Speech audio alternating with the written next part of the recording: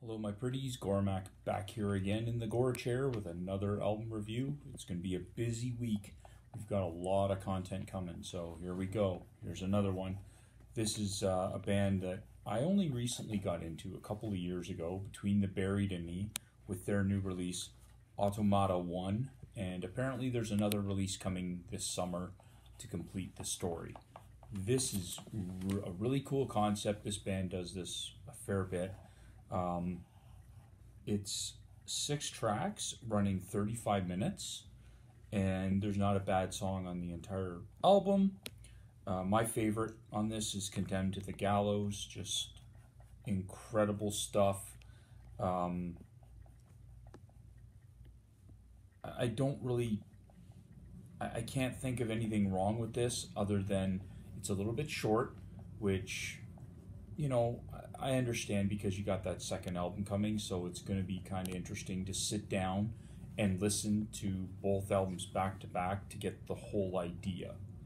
I've listened to this 4 or 5 times. It's a good listen. There's a lot going on this record, and it mixes a lot of the classic sounds of this band with newer ideas. So I like that. That's what bands should be doing when they put out a new record. You should always be trying to grow. This is a band that's always doing that. So yeah, you can get this on Amazon, reasonably priced. It's a really good record. Score wise, I would give it a 90 out of 100. It's a good score. It's not as good as some of the albums I've heard from this year already, but it is good. Maybe when the second part comes out, I'll do a review of the second part and then maybe do a review of the entire thing, and that might change.